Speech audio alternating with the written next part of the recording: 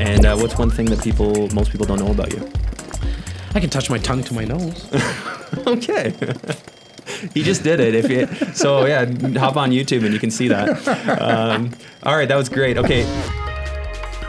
Hey, thanks for being in the REC experience. I'm your host, Jas Takhar, with your girl, Laura Stewart. What's going on? Hello. Is that your new thing? I do hey, yeah. You try? Okay. I thought I'd be a little more professional with mine. We'll let the viewers and the listeners decide if they like this. Something tells me it's not going to fly, but... It didn't fly already, so we'll see how it goes. All kidding aside, guys, this episode is episode 19, actually. Yes, we're at 19. There's been a lot going on. Yes. Season 3, episode 19. I was lucky enough to be a guest on the Andrew Hines podcast.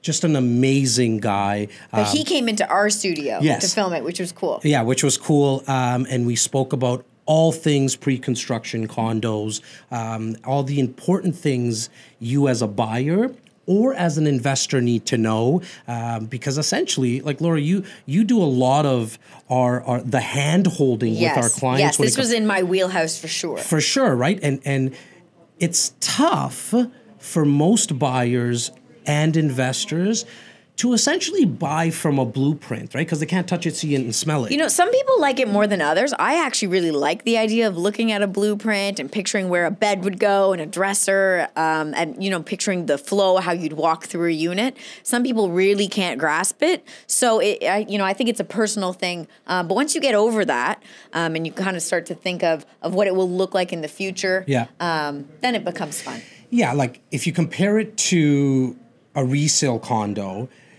there's benefits to buying and or investing into a resale condo because you can touch, see it, and smell it. For those that cannot look past just buying from a blueprint. But when you are, as an investor specifically, when you buy from buying pre-construction in the right stage, like that first, right at the beginning, we've all seen it. I've personally, with my business partner, Simeon, have experienced the increase in values in our portfolio. And a lot of buyers will look at it from increased values over the next couple years. While the building gets built, it will go up in value. It actually goes up in value quite quickly within the first couple weeks. Reason being is that first access pricing just goes out to a handful of brokers and buyers.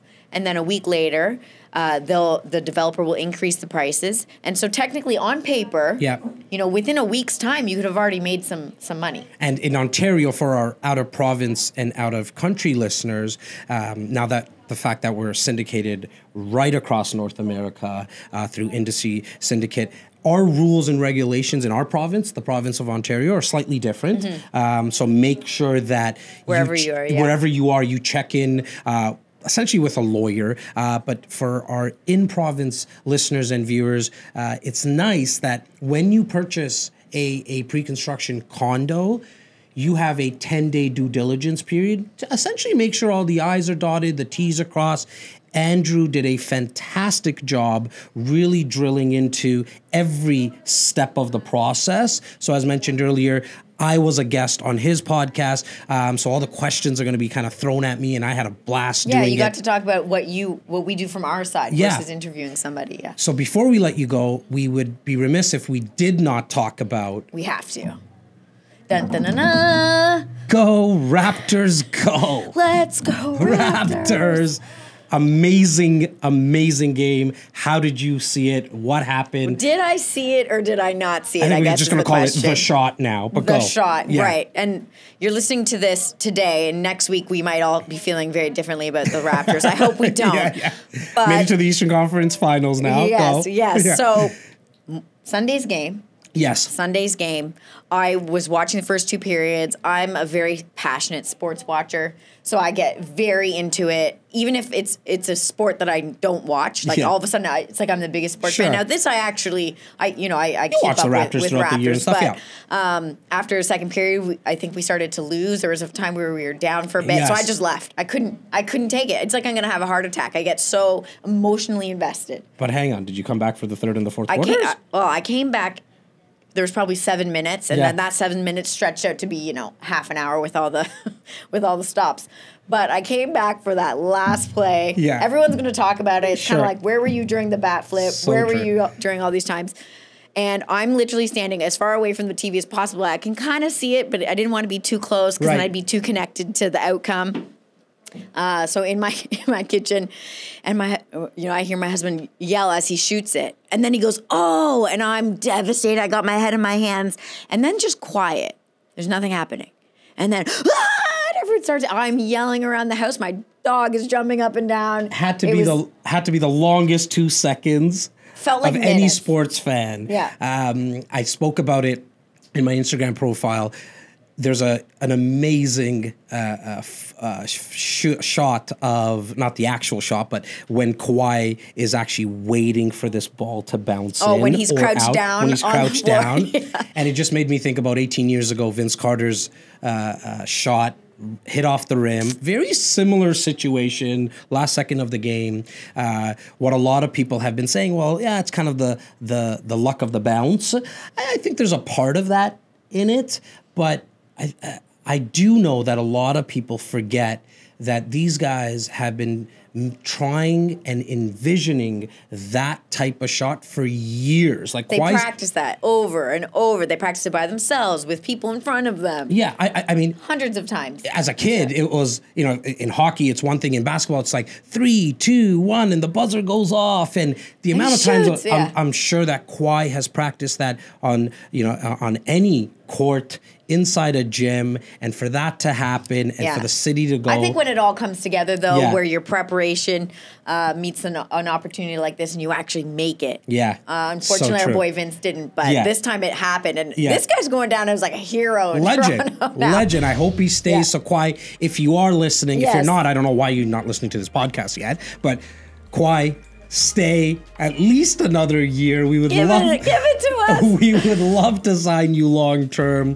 As always, Elto, thanks for everything you do, girl. Of course. Appreciate it. Guys, make sure to leave a comment on this week's episode, and any questions at any time, just email us at info@reccanada.com, and we'll check you guys soon. Take care. Enjoy.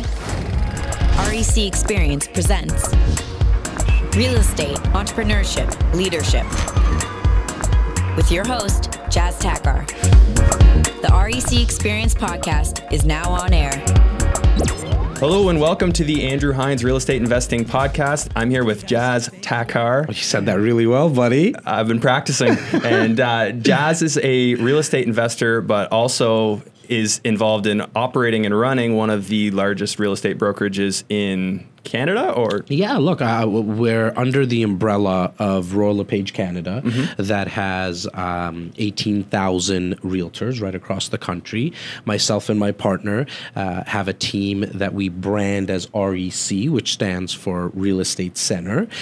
We have a team of 25 realtors that covers the Greater Toronto area, and we got number 3 last year for the country. Wow, congratulations. Thank you. Before I go any further, thanks for having me on the show, my friend.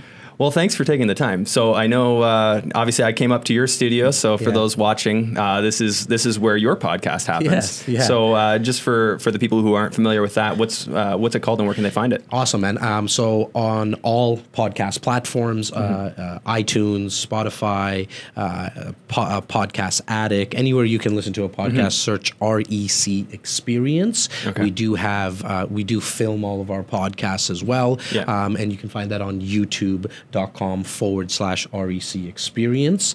We're at our 3rd season now. In total, we're coming up to episode 54, 55. Yeah. Don't quote me on that. And it's been a lot of fun. It's been a lot of fun. Like, I can tell that when I've heard yours and seen yours, Andrew, like, there's a lot of passion that comes out, man, and so I too have a lot of passion on passion for not only real estate, but as you can probably see behind me, it says real estate, entrepreneurship, and leadership. Those 2 other topics, I like to sprinkle them in because I'm very passionate about entrepreneurship, leading a team of not only the 25 realtors, but we have 10 support staff, my partner and I. We're young guys. We like to have a lot of fun. There's a lot of ups and downs in entrepreneurship. There's been lots of successes, but there's also been lots of failures. Right. And I think that through the podcast, we are trying to do our best to document all successes and failures as well. Hey, that's what it takes to be real, right? So true, man. And I know we were speaking about this before the episode, but I just wanted to reiterate. So I intentionally didn't look up on you before, didn't do the research on you before, because I wanted this to be authentic. I wanted it to be like, for the first time, I'm asking you the questions, and I really don't know the answers. Yeah, cool. Which I've taken this approach lately because it's just, you never know where the conversation might go. Sure. Now, I think there might be some success and failure with that too. Yeah, but, but you know what? I actually agree with you. So just quickly, our first season was 17 episodes. You mentioned this is, like, you've done now 17 episodes. So it's funny that you mentioned that number. And I sat down with my partner and our executive producer, and we sat and we said, look, for the first 10 out of that 17, it was very scripted. Yeah. In fact, I used to have a piece of paper, if you look at some of the videos, and I would ask a lot of the questions. I myself, I was never good at school. It wasn't my forte. I like to go off the cuff. Yeah. And what I found after those first 17 episodes, there's just more authenticity that came out, and there was just a lot more banter. And so I totally agree with you, man. Yeah. Like, just go at it. You're good. Like, I've seen what you've been doing, and you're very easy to talk to. So I would definitely go all in with that. Yeah. I talk a lot. For better I'm or sure your worse. close friends and family tell you that all the time. I get the same thing. I that's why it made sense for us to do podcasts, right? Because now you could go all on and just talk, and you'll decide what you want to post-produce afterwards, right? Yes, if I need to cut out a few minutes, I will. Of course, I don't really do much of that. I shoot at home with the dog, so occasionally he'll bark, so I'll cut those parts out. But but anyways, this is really refreshing. You have an awesome studio, an awesome setup here. And, Thank you. And what I wanted to ask you today, because I had heard that you were investing into some pre-construction, which I have not had anyone on the show talk about a pre-construction investing strategy. So I wanted to ask you about you personally. What are you into? Obviously cover that part, but what else? And what's your personal philosophy? Well, I'm going to say about 8 to 10 years ago, we in the city of Toronto specifically, we started to see the shift, right? With about 18, 19 years ago, the Greenbelt legislation came into place for the province of Ontario, which essentially restricted certain areas that developers could not build on. So they no longer could build out subdivisions this way. You started to see a huge influx of applications being put in for condos. Okay, where developers can just make more money because they're able to build more units in one spot. You started to see a lot of the parking lots downtown Toronto being sold out. I mean, now sitting here into mid-2019, there's very little vacant parking lots in downtown Toronto. Knowing that the shift was starting to happen, myself and my partner made a decision that this is where we're going to focus on through our own portfolio, but also helping other investors. Because you can buy now a condo with 20% down, in and around on an average square footage of 500 square feet. I know that sounds small, but it does. It does, and we'll talk about that a little bit further. But the tenants that are living in these places, they use them essentially as hotels, right? So 500 square feet. There's a lot of furniture stores now made specifically for condos, right. But you can purchase with 20% down. So let's just for even numbers, you're looking at $500,000. You're going to put $100,000 down. You're able to rent out those condos. The rental income will cover your expenses. Now, a lot of people would sit and say, well, I'm not making much cash flow. But there's other ways you win in real estate investing, as you and I know, and I'm sure most of your viewers and listeners know, that it's not always about the cash flow. Even if you were making $200-300 a month, that's nothing to really write home about. It's the passive appreciation. It's the principal recapture, how much your mortgage is being paid down. But just with the passive appreciation in downtown Toronto for the last 15 years, we've been looking at 7.5% to 8.5% year over year over year. Yeah, it's hard to beat that when you build in the leverage, right? Because your down payment's not going up by 7-8%. Exactly. It's the entire asset. So the more you can leverage and then re-leverage. So if you're getting that, in 2-3 years time, you could refinance and almost pull all your money out. Oh, well, I mean, Andrew, that's exactly what myself and my partner do. I make mention of my partner a few times, obviously, because we do joint ventures generally together, only because we're in the business. It's easy for us to pick a project and then rent it out and manage it. We also do the same for our investors. So we'll help them select a location. So we like to look at 3 things when it comes to pre-construction. Location, can't pick up the building and move it. I personally, in my portfolio, like to stick around downtown Toronto because it's where all the jobs are. So for any of your outside, out of province listeners or viewers, in downtown Toronto, we have the major banks. Yes. We have Bay Street. We have the major universities. We have the major hospitals. And now our tech sector is blowing up. Right? I mean, you have Uber down there, you have Shopify coming, Google in the south east part of the downtown corridor is building out a smart neighborhood. Right? And so with all these jobs coming, we know that most younger people in that age group of 25 to 35, they all want to live where they work. Yes. So they can walk to work. I mean, I know we're going off on tangents, but my cousins from that age group of 22 to 26, they still don't even have their driver's license because they Uber around, they bike, or they walk, right? Absolutely, yeah. Well, I think downtown Toronto is it's probably in an earlier stage than cities like Manhattan and some of the others that have really developed subway systems, transit systems. Like Toronto is behind on that. Big time. I mean, we're seeing the Manhattanization effect here in Toronto now. I did want to also talk about the other 2 parts that we do due diligence on, which is obviously the builder. Because we want to make sure that the builder, this is not their first time at the rodeo, right? That we want to make sure that they have a good reputation. We can see places that they've built before, so we can walk in, touch it, see it, smell it, see their finishes. And then third, last but not least, obviously, is the incentives that are being offered to investors. Because as an investor, you need to have 3-4 incentives that are in place that to an end user, it doesn't matter. So explain, what are the incentives? Okay, so what we're always looking for is you want to be able to, and not in any particular order, but you want to make sure that there's a clause for an assignment. Okay. So it's called an assignment clause. It's usually a $4,000 to $5,000 cost to do an assignment, and we make sure that we get that for at least $1,000 or free. What the assignment allows you to do is that because you're buying something today, buying a condo today from a blueprint, essentially, that's going to be built out for 2 to 3, 4 years from now.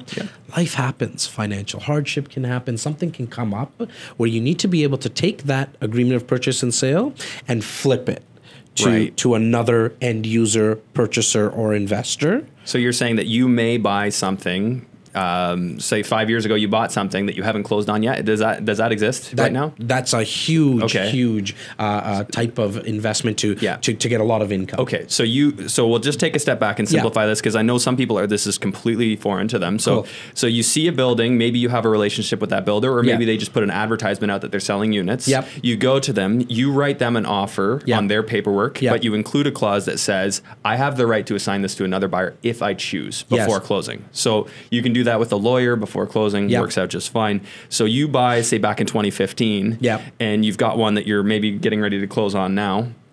Maybe you change your mind, and how much money are you potentially making in a scenario like that? Well, so it's and I'm going to answer that question. So the clause originally came into play for somebody who might have some financial hardship and they can't close. They can't close, okay. But what started to happen in the city of Toronto, as value started to increase from something that was bought back in 2015 to now, most investors use that clause to make a profit. So to answer your question, I mean, I've seen anywhere from $100,000 to $200,000 to $225,000 made. The longer period of time. So in your situation, in your example, it was a 4-year spread.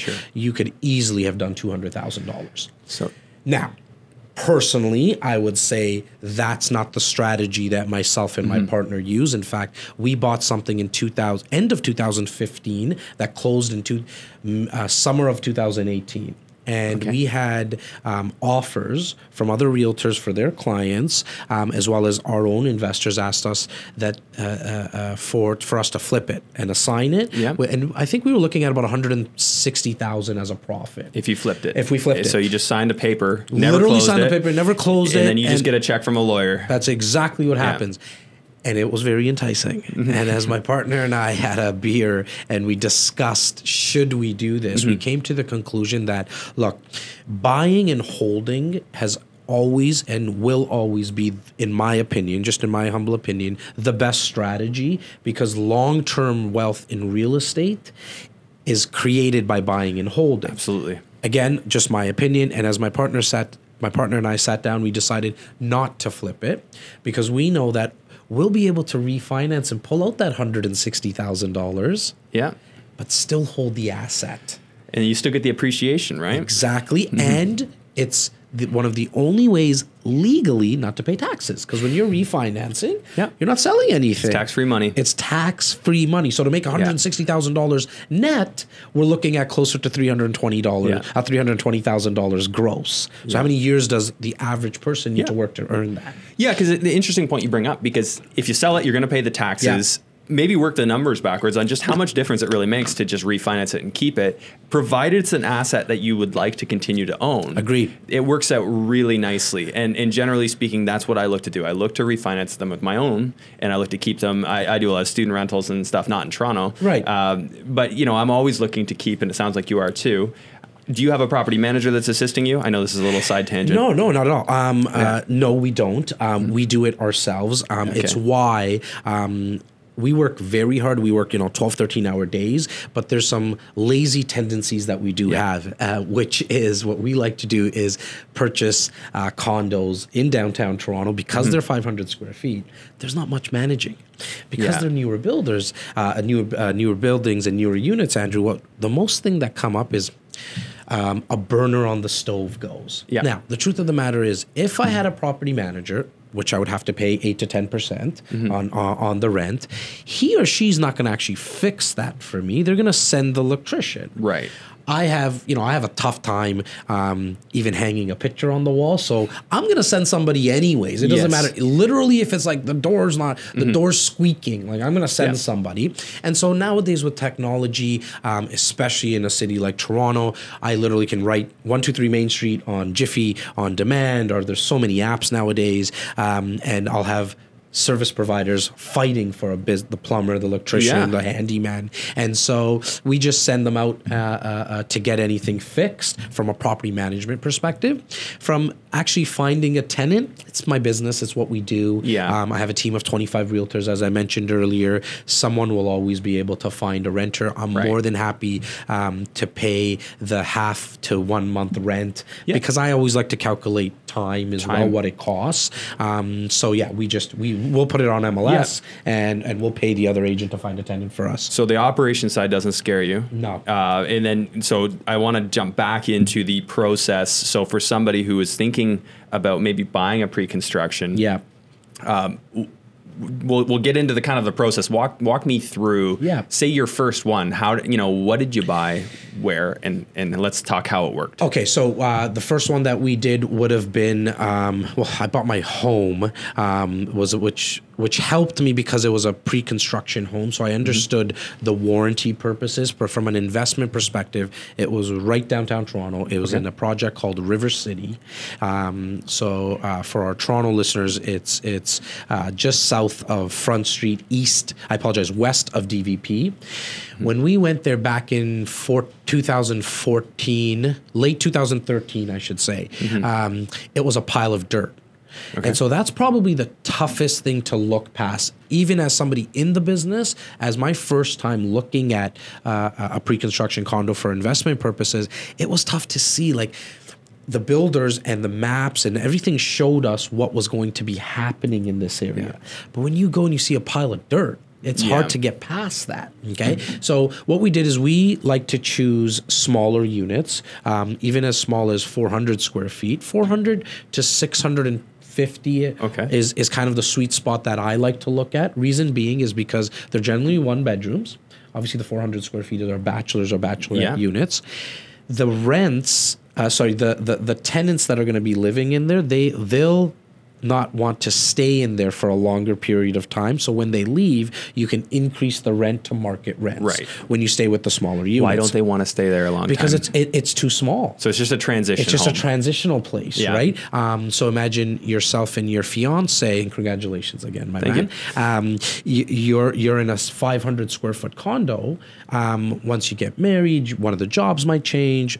Might start thinking about growing a family. You can't do that in a 500 square foot condo. You'll leave. We'll bring in another tenant because it's downtown Toronto, very easy to do, and we're able to increase the rent to market rents. Okay. Now, in terms of the process, you want to look at location where tenants are going to be. Okay. It's either downtown Toronto or right off subway lines. Major transit. Major transit. You, if you look at any real estate in the last 75 to 80 years in Toronto, values have always increased the most off of major transit hubs and subway lines. Because like you mentioned, it's the one thing that we're very much lacking compared to the other major cities in the world is our transit. We got 2 lines and that's it, right? And so if you can buy real estate off an existing subway line or something that, or if there's going to be a subway stop that's coming, you're going to win. This is not assuming they don't change their mind. Exactly, right? And so we had a project in Vaughan, which is the north part of Toronto, where the new subway system just opened up. Subway stop, I apologize, end of 2017. And anyone who purchased in there saw increases of $50,000-$60,000 once the subway opened up because everyone knew it was real. Okay, so you're essentially, you are buying from, talking about the process again, you are buying from a blueprint, which is tough for people because, again, you can't touch, see, and smell the unit. How'd you meet the builder that you bought from? So I being in the business, my partner and I being in the business, we just know a lot of builders. Our relationships are very strong. It's why, not that you need to use us, but we're more than happy to give you the essentially the insider secrets of how to buy at any time. So you get access to stuff that maybe other people don't? It's very, very important that you actually buy in the first stages of pricing for pre-construction. Because you made mention, if you see an advertisement in the paper or now online, it's probably too late. I've heard this. So this is, I want to touch on this point because I think this is really important. And this is one of the things that when my friends send me listings, they're like, oh, check this out, for new construction. They're like, this is the price per square foot. I'm like, dude, that just hit advertisement. I mean, you're late in the game at this point. I want to know the first guy that got called, because that first guy definitely got preferential treatment. For sure. Definitely got better pricing. And for me, when I've thought about pre-construction, never that I thought about it that seriously, but the first objection that came to mind was, how would I know that I'm getting a deal from that builder? I mean, sure, I can compare it to other projects. Yes. But how would I know that I'm getting a deal? Well, you want to definitely look at what other units are selling for in the area. So you want to get comparables. But you to answer your question, you want to make sure you're working with a platinum realtor that has been doing this for a very long time. So if you search online and Google platinum realtor, you will get 1 billion hits just in Toronto alone. So platinum realtor, is that just a term around here? That's just a term around here. What about our listeners, San Francisco? We've got people in New York. We've got people all over the States listening as well. You want to see that, you want to find out their reputation. What other units have they sold? And so, for example, if you're outside of our city, what I would do, so if you put me in Norway tomorrow and I wanted to buy a pre-construction home and or condo, I'm going to do the research on the realtor and how many homes they've sold. And also ask for referrals. It's the best way to get connected. Networking. Or in all honesty, call us, give us a shout. We'll tell you which projects are in the first staging of pricing. And because you want to buy, the reason you want to buy in the first stage of pricing, because there's probably 4 to 5 increments that the builder will increase the pricing. Yes. Okay. And that if you buy in the second stage or in the fourth stage, we're talking a difference of $100,000. So easily. It makes a huge difference to get in the first stage. In fact, don't buy unless you're not buying in the first stage. So I just think this is so important, and we got to drill down on this. Like, how is it that, even if they're in Vancouver, say they don't know, say you're new to Vancouver, you just moved there. How are you, what's your first step? If you were thrown into Vancouver tomorrow, who would you call? Well, I'm gonna. Or what would you do? Well, I mean, me being in the business, I'll probably know a majority of the Say builders. you didn't. I know. So somebody that's not in the business, look, you go ask the builder how many units have been sold. Okay. They might stretch the truth on that one because they want you to think you're buying in the first stage. You got to have some blind faith, and it goes back to the realtor. And I would find out who is one of the top 2 to 3 realtors in Vancouver, okay, that are selling pre-construction. Because I can just tell you, if they do, like we do about 250 to 300 a year. Yeah. Okay.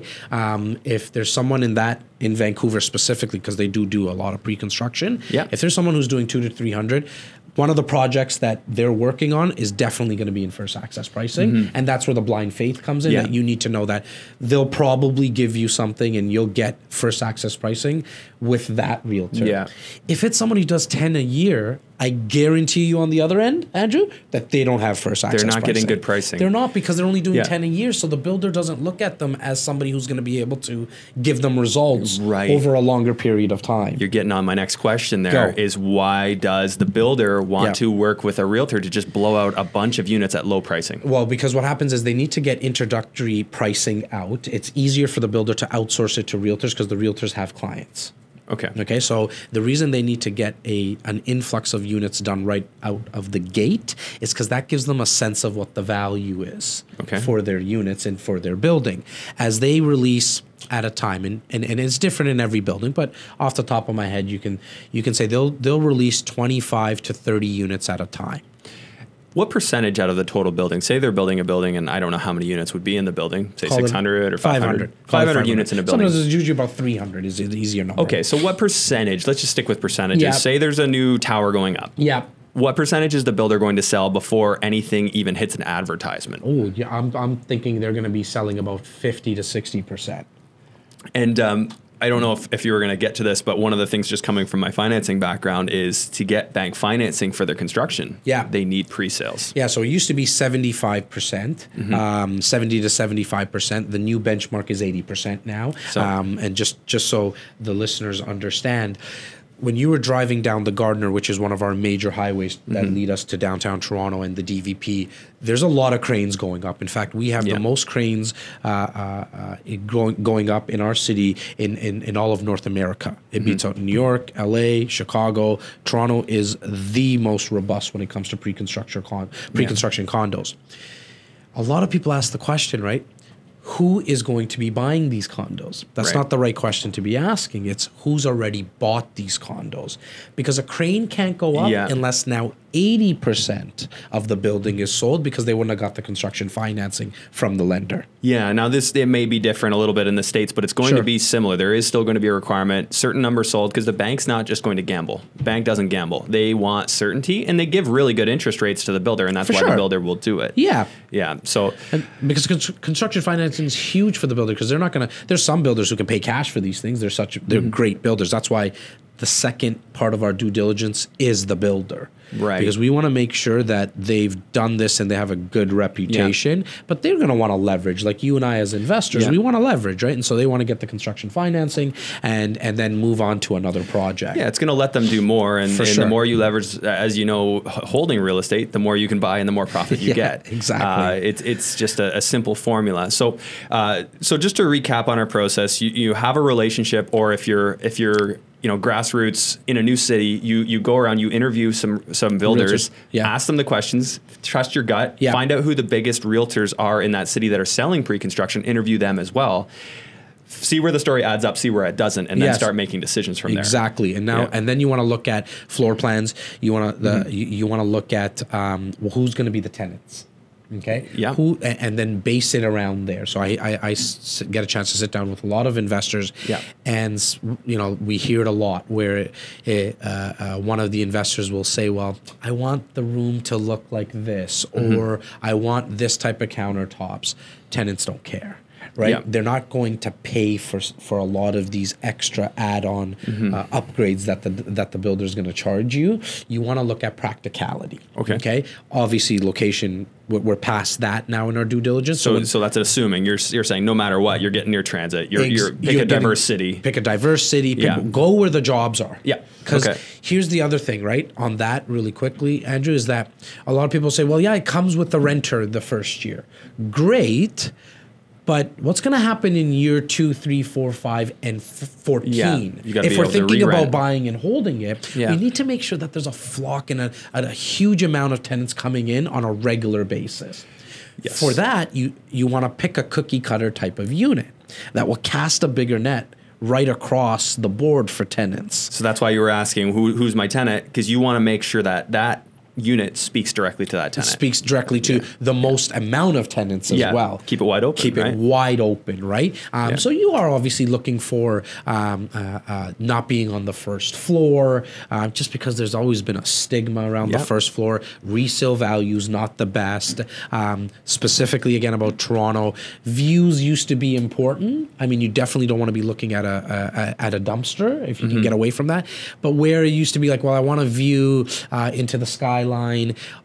Because of the Manhattanization effect, there's going to be no views in the next 10 years, right? You have a view and then a tower goes up 3 years later and you don't. And then going up on higher floors, yes, they'll give you a higher resale value, okay? However, when you're purchasing it, the builder, knowing that there's still that thought process with purchasers getting on a higher floor, they'll charge you per floor. Right. It used to be $1,000, it's $2,000 a floor now, where a tenant most of the time will not pay you extra rent just because you're on the 30th floor compared to Clem's unit on the 20th floor.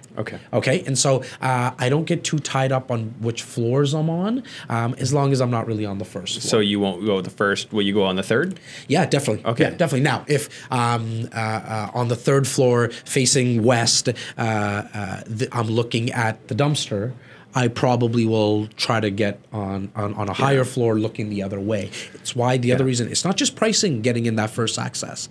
It's also choice of units. Okay. Because obviously out of a building, when they're going to release 30 units at a time, those 30 units that they're releasing, you're going to get first access to them. Okay.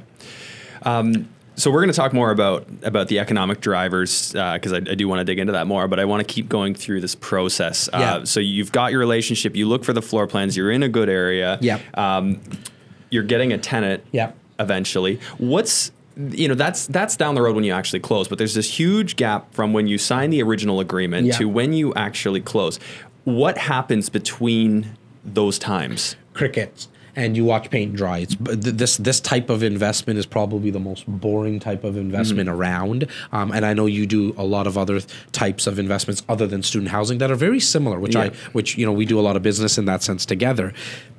From when you buy to when it closes, there's not much to do. It's very passive. It's why it's become such a high demand type of investment, because the down payment structure is it's paid in increments. Okay, so as an investor, as we know, we need to pay 20% total down.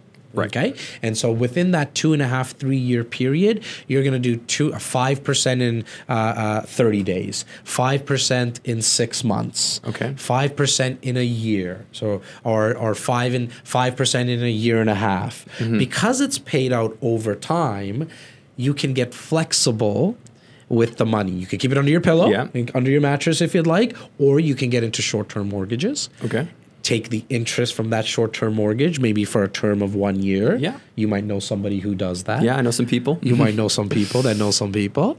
And take that interest, profit, and your principal, and use that for your down payment. Absolutely. Right. It's why it's become such not only a lucrative investment, but because it's become so high in demand, because you don't have to come up with the full down payment. Because if you buy a resale condo and the closing's in 90 days, you have to come up with the full down payment in 90 days. So you've got some time. That's the nice thing. Like most time when people buy on market, you have to close in 90 days, right? Like you said, so you're coming up full 20. Now in this case, you can kind of slowly work into it. Or if you know you'll have some money coming available, maybe you're in another another investment. Yeah. You can time it. That's a great point. And for anyone curious about private mortgage lending and what that's all about, episode 2 on my podcast with Jake Campanaro. Jake was on it. Jake's probably sitting outside the room right now. If your ears are burning, Jake. Big shout out to Jake because he put us together. Yes, absolutely. More importantly, he is on our team as well. Yeah. Who is he's a rock star. I'm not just saying that because he's outside, but I see his work ethic. I'm sure there's that saying, right? The apple doesn't fall far from the tree. So big shout out to Carmen as well because this guy he's a beast. I like that family, the Campaneros. They're all right. You have no choice now to say that, buddy. I'm marrying into that family. But no, I think they're all achievers in their own right.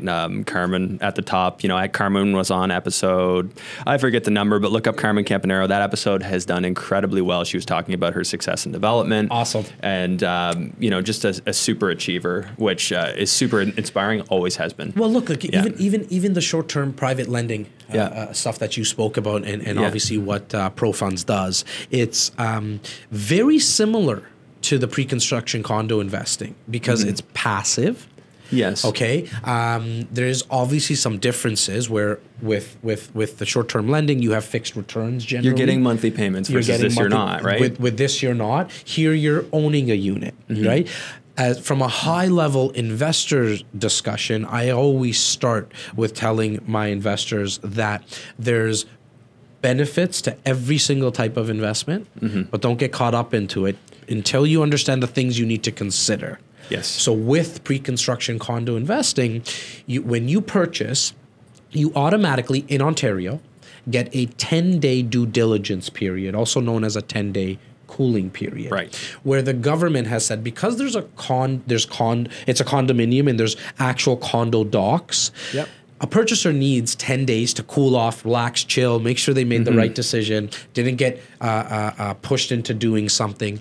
Where within that 10 days, you need to take those documents, and guys, they're like this thick, and like your realtor won't even read through it. Okay. In fact, when you sign nowadays, it's done on an iPad. You go boop boop boop boop, 5 buttons, five presses, and you're done, right? And so you get those 10 days to get those documents reviewed. Okay. Then and only then, when you're comfortable, you let those 10 days expire and move on. Now, within that time period of after the 10 days to when the building gets built, your deposits that you've given, they're locked in. Yep. You're not getting them back. You can't get them back. We can use the assignment clause, but you can't use the assignment clause because even in the documents, it's written that most of the time, all documents are different, that you can't assign it until the building is 90% sold because the builder doesn't want you to compete with them and undercut their pricing, as well as some type of line will state that the construction needed to start or it needs to be up to the 5th or the 6th floor, something like that. So you need to know that there's no like, Jas, Andrew, I changed my mind. I want my money back. If it's after the 10 days, and so 15 years we haven't lost people's deposits, we don't like to start now, right? Absolutely. And now I would say, obviously, you've been quite fortunate in Toronto with this market. Yeah. It's just been going up and up and up. And I'll tell you the things that I like about Toronto. I've always looked at it as this city that even in a crash down the road, if and when it happens. I mean, obviously there's a cycle. Sure. It's hard to keep a city like Toronto down because of its diversity, because of the demand to live there, because of the things that you've said, because it's got water on one side and a green belt, which you can't build on the other. So you're basically isolated. The only way you can build is up. We're in an island. Yeah, basically an island, although it's not fully an island. Yeah, you know what I mean? Yeah. But it's got that Manhattan effect in that there's nowhere else to go but up.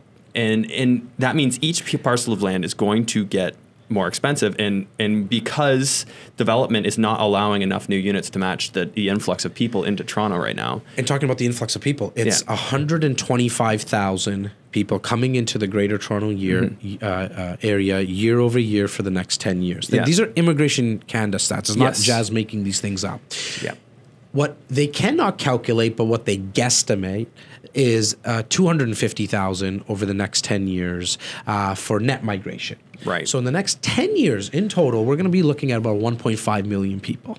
Okay. 1.5 million people. We need approximately 500,000 households. Okay. On a good year, we produce about 30,000. So extrapolate that for the 10 years. We're only going to be doing 300,000 households. We need 500. Basic supply and demand. Yes. We're in trouble. It's an epidemic. This is not like I'm just making these numbers up. We need more housing. They need to figure it out. Now, I mean, kudos to the guys who are trying to figure this out because, as you said, water on one side, greenbelt on the other. Do we start cutting down the trees? I don't think I'm happy with that. I got a 5-year-old and a 3-year-old, right? And so we need to think that through. The whole lane housing and stuff that they're coming out with in the city now, great, huge advantages. It's going to help, but I think I read the number. I think it only allows for another like 8,000 households. Lane housing. So there's going to be like you literally convert a garage. Okay. In the downtown Toronto area, there's lanes to get to these houses in the back off the main street. You can convert one of your garages into a home. Okay. And so that's going to allow, but it's a drop in the bucket. It's a drop in the bucket compared to what we need. And we're seeing that all across Ontario. All the municipalities are adding in something that you can add in granny suites, secondary suites. They're trying to answer this call for more housing. There is a call. And I love that you mentioned supply and demand. That's what it always is. It's always supply and demand no matter where you are. If you're looking for a place to invest in pre-construction, you're going to want to look to a strong, diverse economy where if it were to crash, it's going to come back quickly because of the diversity, right? What are the drivers there? In Toronto, we've got all this industry, all this tech. It's set up. It takes a long time for these companies to move out. And why would they, right? The people that work there are here. They're close to the borders. There's all these things that aren't going to just change tomorrow. And we're not talking about small companies either, right? So Uber, I don't think they're going anywhere. Probably not. Okay. But let's talk about the big boys. Google, okay? Shopify. This is just this is where we're heading in terms of how we're going to be buying. Amazon obviously didn't make the call to come here, but they opened up. They're opening up a new distribution center in Caledon, Bolton to be exact. And so when we always have had the major banks' head offices here, which is one of the biggest factors in terms of employment. And then schools.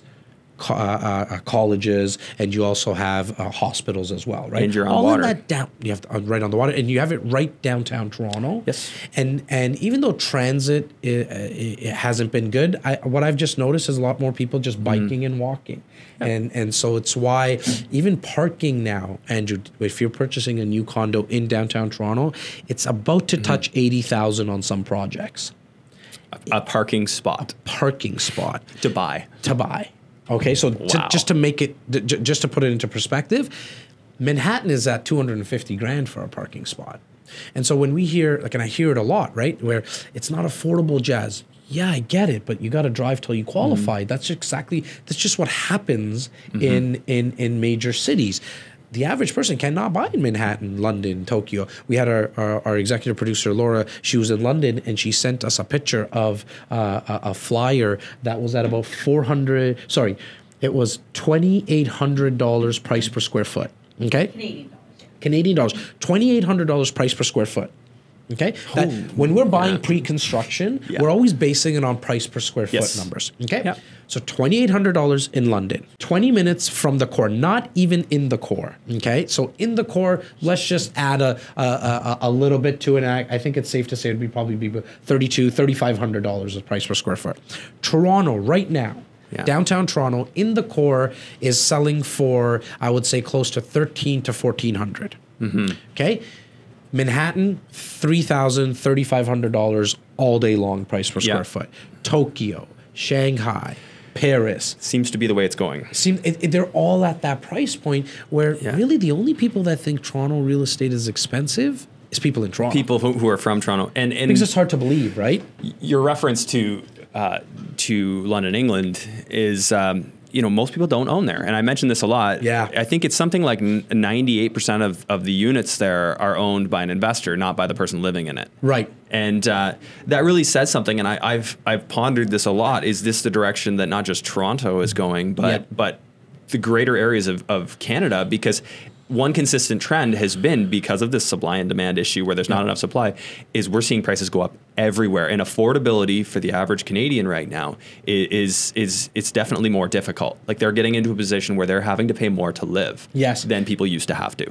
Definitely. I also just think that especially with the younger generation, their expectations are going to have to come down, right? Where I'm 37 now, but when I bought my first home when I was 25, I purchased a 2,500 square foot home, 25 to 30 minute drive outside of Toronto, in Brampton, and now the younger generation, they're just going to have to live with something smaller. You got to stomach less of a home. Or they got to hustle more. Or hustle more, right? Now, really, I truly believe, now going off on a super tangent, that most people should be buying smaller places anyways. I just hear it a lot that my cousin bought 2,500 square feet, so I need to buy 2,600. Yes.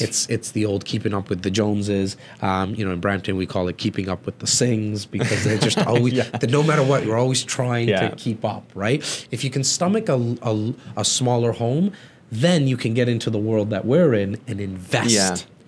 Yeah, you've got to have a situation where you're either net saving or you're able to invest in some other way. So I've heard tons of people house hack. I had a guy on the show that in 2.5 years, he went from owning no real estate and just working a full-time job to building up a portfolio, and he has over $10,000 a month in passive income. Christ, 2.5 years.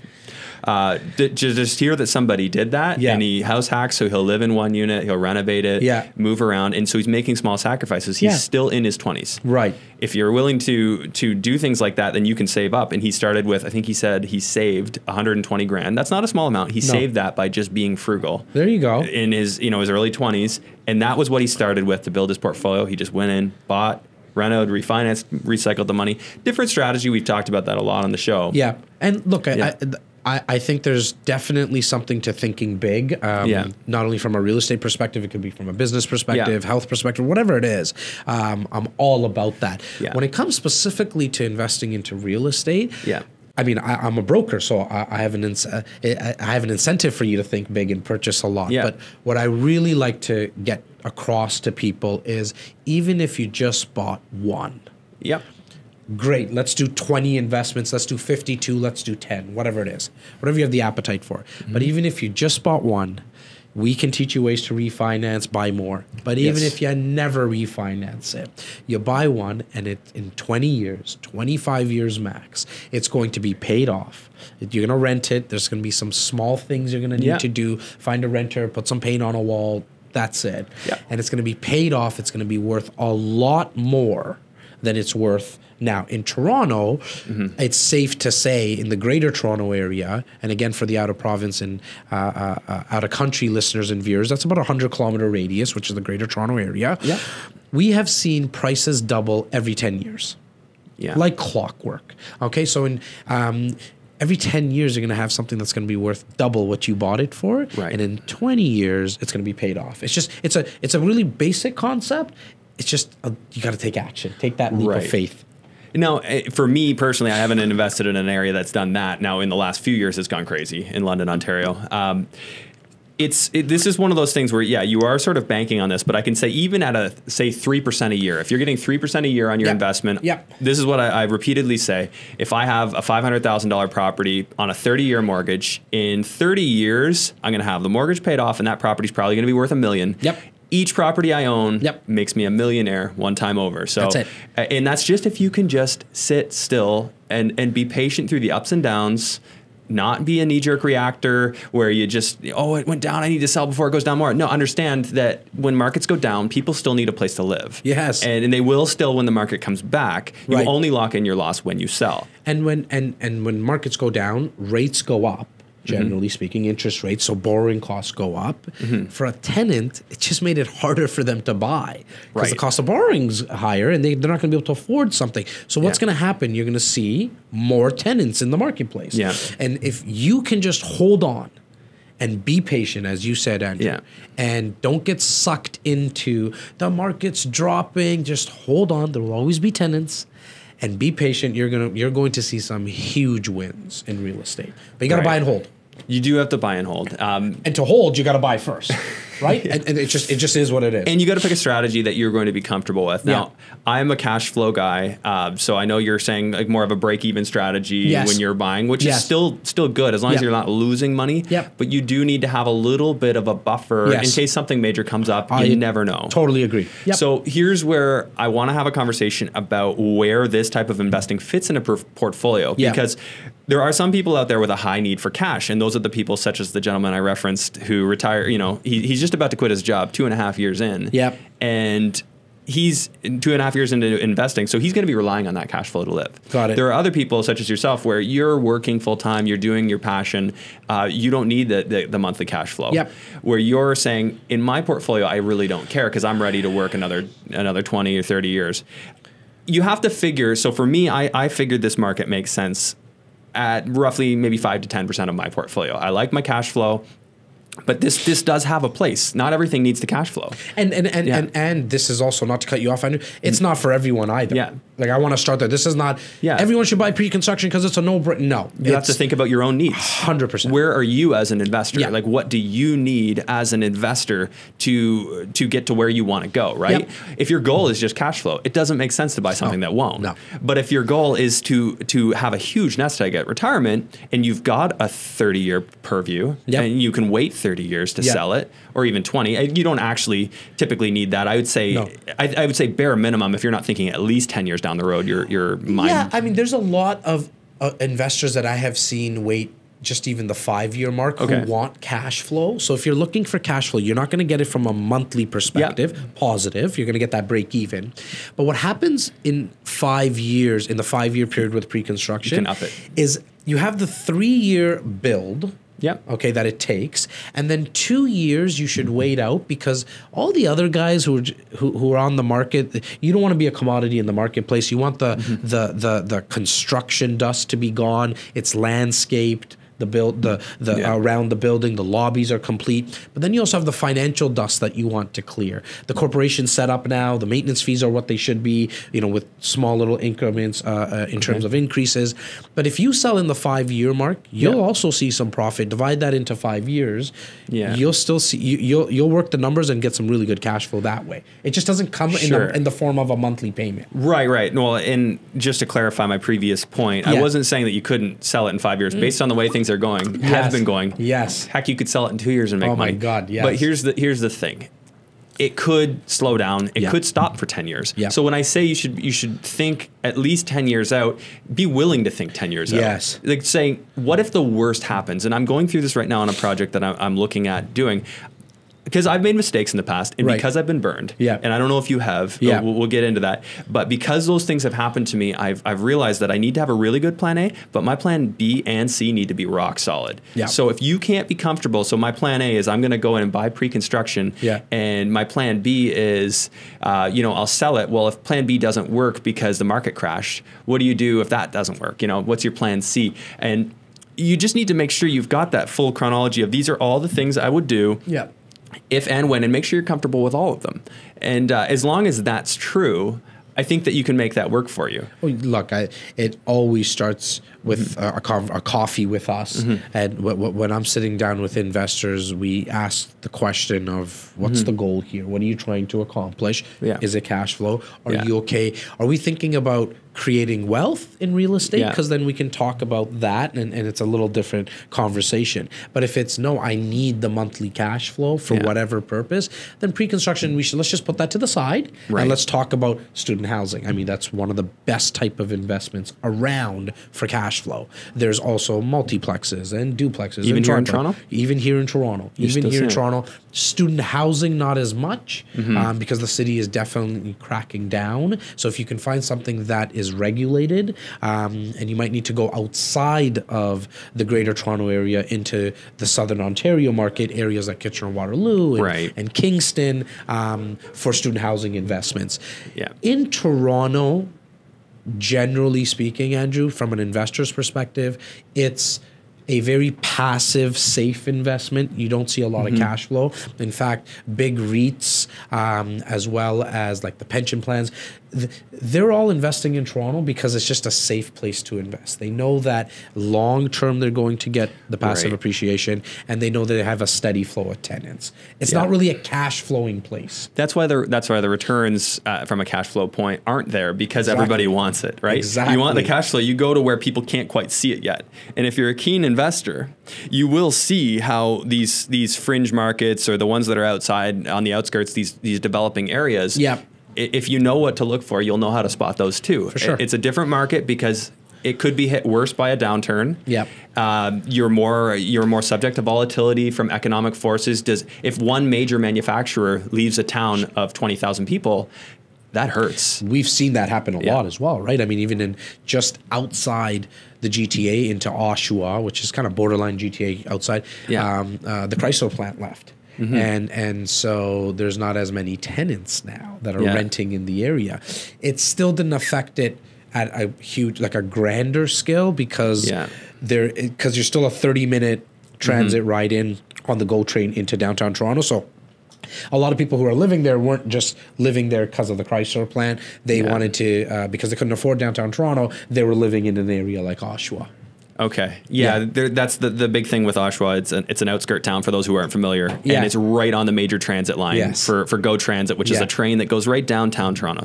So you've got access. Again, we're going back to that major transit. And crazy, I don't know how people do this, but people drive from where I live in Burlington on the GO train to Toronto, and it's almost an hour. I know. And they do that on a daily basis. The average travel time is to and from work is about an hour and 45 minutes for a GTA resident. That's why you should spend all your time listening to podcasts. I was just going to say, mine and Andrew's. We think quite a lot. simple. I was going to say, if you're on the GO train, put in those earbuds and throw on our podcasts. Exactly. We should keep you busy. I'm thinking that's why podcasts are growing. I think that's exactly why they're growing. Because it takes no extra time, right? So obviously video still is the holy grail and the mothership in that sense, but I think there's a huge transition happening into the podcast audio world, because it takes no extra time for us to do something. A video I need to still watch.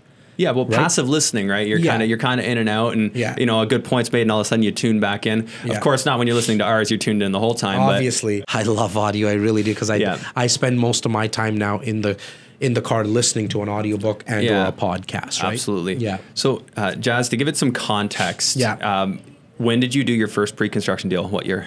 2013, end of. Okay, so how many have you closed on? So we've closed on 3 so far, and I have 3 more closing. Okay. Yeah. And I know some of it's hypothetical, but on the ones that I actually think they're all downtown Toronto. I'm just thinking that through. They're all downtown Toronto. All downtown Toronto. Yeah. So for those who aren't familiar with Toronto, those are high numbers in terms of value. Yeah. No matter what, if you're in Toronto. Yeah. So let me put it a little bit more into context for you. So as I mentioned, that the average is about $1,300 price per square foot now. The ones I bought in 2013, 14, 15 all ranged from $500 a square foot to $700. I bought 2 last year. Last year was 18, so end of 17. The highest one that I bought was at $850 a price per square foot. So you could do the math. Instant equity wise, on the ones you've closed, on average, how much instant equity did you have? And I mean, so you bought it for one price, and when you closed, it was immediately worth something else. Well, okay, so I'll give you exact numbers. So the one that I bought in 2013, bought that for $500 a square foot. It was a little over 500 square feet, so it came in at a little under $300,000. Okay. 285 or something like that. I had to put 20% down, so that got built in late 16 to 17. Okay, so I had the 20% down on that, which is $60,000. Had a mortgage of $240,000. Okay, and in 2016, that was worth close to $400,000. So 400. You were already up over. Subtract the 400 to 240. Yeah. Okay, and what are we at? $160. So you're up 160 on something 400 to close. Yeah. Wow. Yeah. Or 260, 240 to close. 240 and to close. And you had an immediate value of 400. Of 400.